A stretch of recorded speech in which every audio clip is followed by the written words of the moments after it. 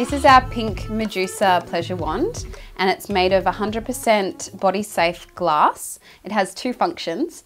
It has quite a dramatic curve or hook, so this can really help to activate and engorge the G-spot.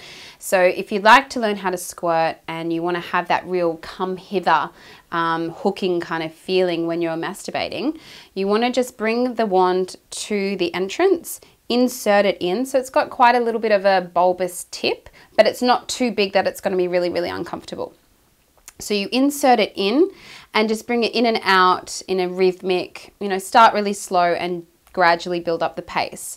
And then when you pull it out, that's when the orgasmic ejaculation will usually happen. So it's really nice to press quite deeply up to the pubic bone, towards the pubic bone. This is where the G-spot is located. So it's about 1 to 2 inches inside the vagina.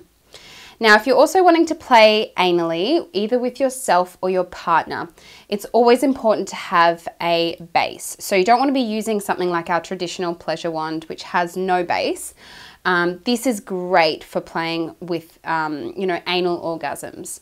The reason why is because A, it does have that base there and it has a little handle, but it also has these little bulbous sort of ridges. So if you want to, when you're starting out, use lots and lots of lubricant, either on yourself or your partner, and just start with aiming to get this first little bubble in and see how that feels. And then when you feel a little bit more aroused, you can still be stimulating your clitoris and put something in your vagina as well.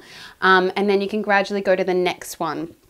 And then when you feel really, really aroused, it's nice to go to the next one. And you can actually pull it in and out. It's kind of like the same sensation as you'd have with anal beads, but it is glass. So it's nice to warm it up in some warm water, or maybe if you like it to be really cold, you can put it in the fridge for a few minutes. But just make sure you use lots and lots of lubricant and, explore these parts of your body that perhaps you haven't done yet with your partner or with yourself.